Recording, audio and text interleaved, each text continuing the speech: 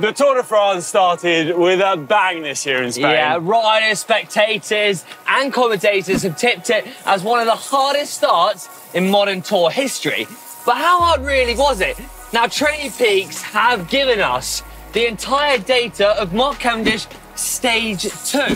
And let me tell you, it was a brutal one, wasn't it? Yep, and Hank and I are heading out on a quite tough loop here in South of Wales in the UK to try and recreate some of the efforts needed to survive that brutally tough stage. Can we survive it? Will it break us? Oh, here's to finding out. Only one way to find out too. Ha ha! Come on, Hank! Ah!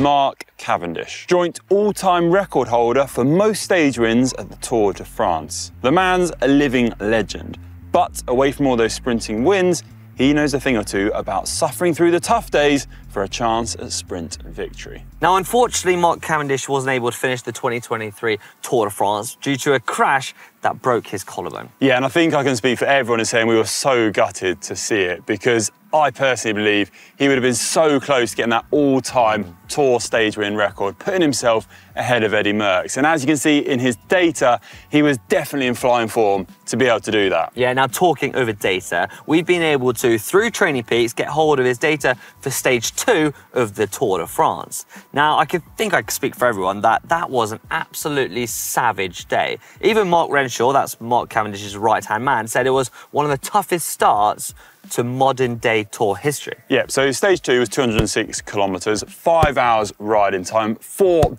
big climbs. Average watts was 206 with a normalised power of 270 watts. At his weight, around 72 kilos, with a threshold of around 310 watts.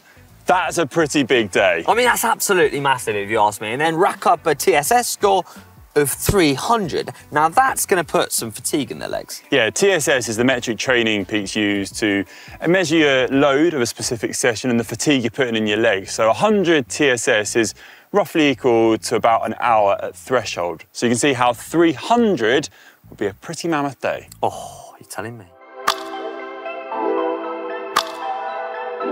Now, away from all of those big overall numbers, there were still some big single efforts during that stage, starting off with the first hour.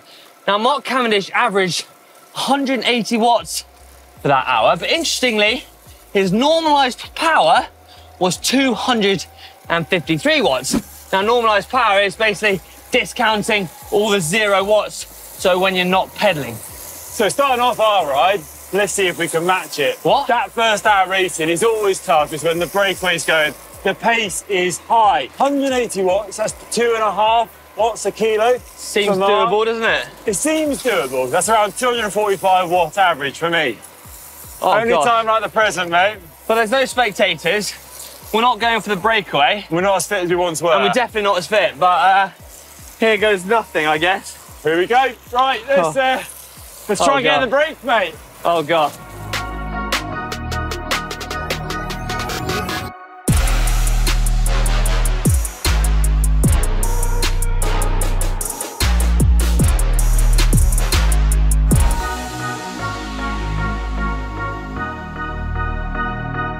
If you look at Mark's data and his power numbers on that file, you can see those spikes where he does have to dig in. This isn't a uniform effort, so you can't just go out and pace yourself. You're at the mercy of what your competitors are doing. And I'm at the mercy of Hank at the moment. He's absolutely drilling it. 35 km/h average. His speed for the stage in total was 40.1. So, whoo.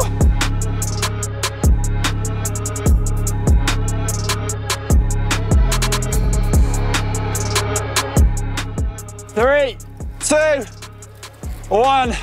We did it! Oh, Hank, my legs. You've absolutely just battered me there. Yeah, first hour done, and you averaged 254 watts. I'm happy with that. Yeah, we're on the pace. We're on the pace. Doing well, first hour in. Yeah, we are doing well. Now let's dive back into Mark's race. Now, once he had finished that hour, they then went into the third category climb, the Col du Udana, and then straight after that, the fourth category climb, where over that segment, he had to average 284 watts for 33 minutes, straight after the hour we've just done. So there's really no let-up, is there? The pace is on this stage. But after that comes the real key part for Mark to survive. It's a 50-minute chunk, if you look at the data. And the key part in that is a steep climb. There's 3 steep climbs, but the key one for me is this unclassified climb. 2K long, an average gradient of 6.3%. Come on, Conor. Wait until you hear what you did up it. Now, looking at Mark's data, over some of that segment, Mark stayed in the bunch, but it really did cost him. At one point, he had to sit at 384 watts for 5 minutes and 20 seconds. That's 5.4 watts per kilo. This is a key part of any race, and especially in this stage, because it's a bit too early. There's still 2 hours of racing to go to let yourself get a drop from the peloton and ride in. You still have to hang on and survive. So 5.4 watts a kilo, that is Tour de France pace, 486 watts for me. And that's when the race is really on, isn't it? It is on, and you just have to kind of grit and bear it. But now I really don't know. I don't think I'm going to be able to manage that. I think it's more going to be a case of how long. Yeah. But let's give it a go anyway, shall we? I mean, we got no choice, buddy. Here goes nothing. Key part, can we hang on to the peloton in the Tour? When the Tour is on. This is going to be tough. Okay, right, here we go. 3, 2, 1. Right, we're off.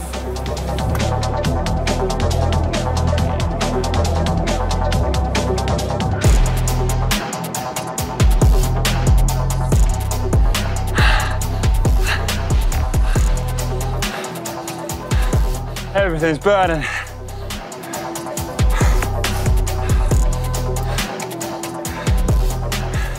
So I'm pushing on. I'm on about 450 watts at the moment. I'm dying. So I'm just gonna dig in now. 3 minutes to go. I forgot how savage these efforts are.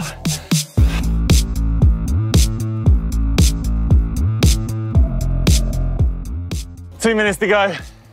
I've dropped.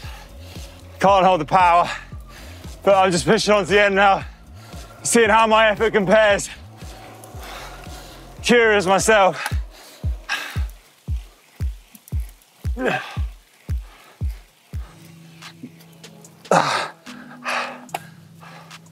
Oh, power's actually good at the start. Then it just dropped off after a couple minutes.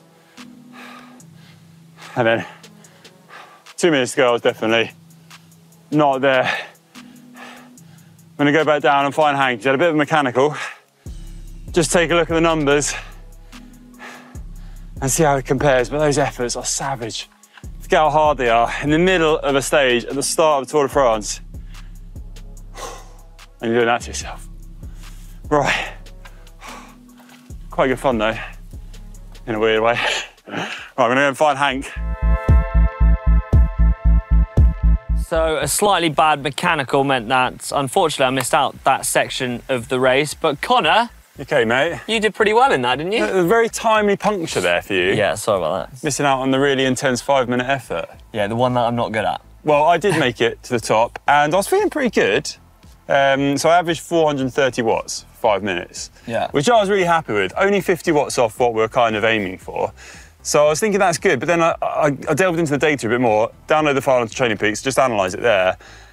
And I think really it was a minute and a half that I held it for, and even then I was a bit off. So I did 465 watts for a minute and a half. 30 seconds, first 30 seconds, I was on pace. After that, I dropped off, so I would have been dropped. Yeah. Okay, so we're up and riding again, heading towards the last climb, last effort of the day. And I've got to say, it's super interesting delving into a rider's data like this. It almost feels like you're following in the footsteps, and you get an insight into every single pedal stroke that they put down one of the biggest races in the world. And pro teams, every pro teams, are using files like this to analyse their riders' data and make sure that they're tracking their progress, analysing the effort, comparing maybe why certain moves worked and certain moves didn't, and also tracking fatigue throughout these races, making sure they can adjust their tactics based on the effort they're putting out day in, day out.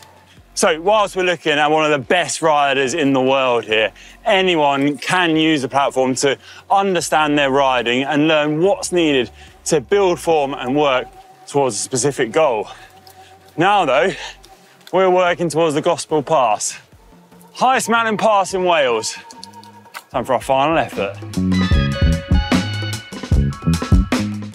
Okay, we're at the bottom of the Gospel Pass, but it must be said that after that last short climb we just did, in the race, I think it's probably where Cavendish just got unshipped from the peloton. So it was a 4.5k climb, around 5.8%, and he averaged 354 watts. The pace was on there. Yeah, but after such a hard stage, after all those efforts, it is hard to withstand that, and I'm a bit worried that we're not going to be able to make this. I think for us as well, we've only done a few of the efforts on that day. Well, no, exactly that. And now we found a climb here in Wales, like you said, the Gospel Pass, which is our Jaiscibal climb. So here goes. See if we can make it to the top within the gruppetto. Right. Come on, Connor. So Hank's moral support, his mechanical has already ruled him out. Hanging in there. To be honest, I was dropped in the last climb, so I'm almost chasing the gruppetto at this point. Feeling good for the moment. Just about hanging in there on the power. And gruppetto riding, it is tough. You've done a hard day already. You've been put through your paces by the GC contenders and the climbers on terrain that isn't your speciality. And at the end of it all, once you've been dropped, you still have to put down a solid effort just to get to the end of the stage. The toughest thing is, you know you're going to be doing the exact same thing again tomorrow if it's a mountainous one. But I think you just need to focus on the pedal stroke, the road in front of you, and try and enjoy the view.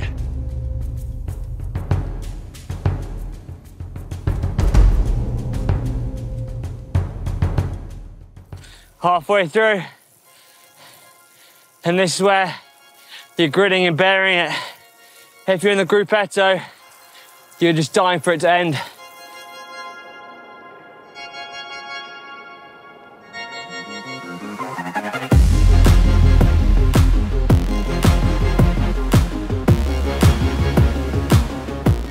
It's feeling good at the bottom.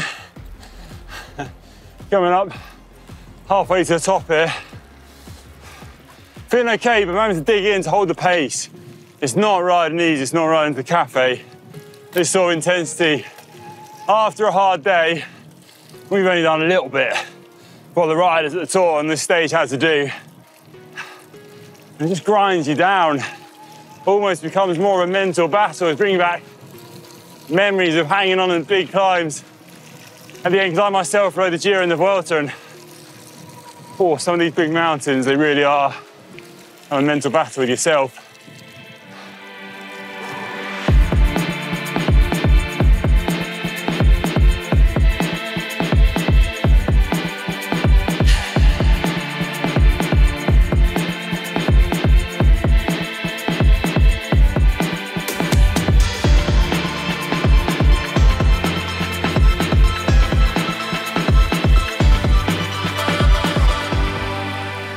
I think we've reached the summit. Woo! So we've made it to the top of the Jaiscibal. No, the Welsh Gospel Pass. But nevertheless, it felt as hard as the Jaiscibal for Mark Cavendish, didn't it? It did, yeah, and we've only done two serious efforts, and at this point, it was like 4 hours into the race. I mean, and you get into the finish, you just started the Tour, it's all just ballistic, the crowds would have been mental.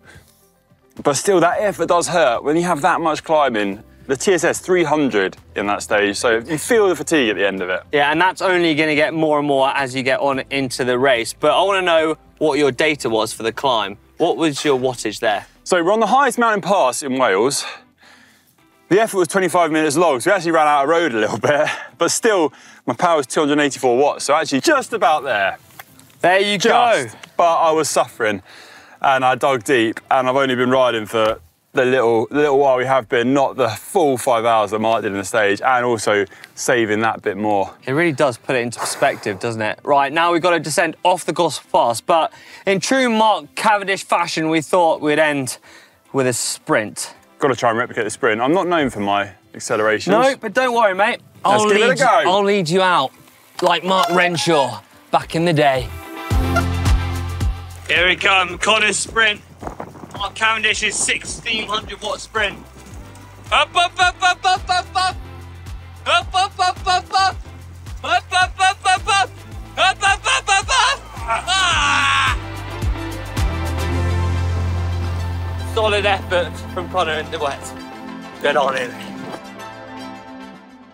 And so we completed our ride, sprint and all. Big thanks to Training Peaks for providing us with an inside look at a rider's effort, and of course to Mark Cavendish, who we hope to see back on the road soon.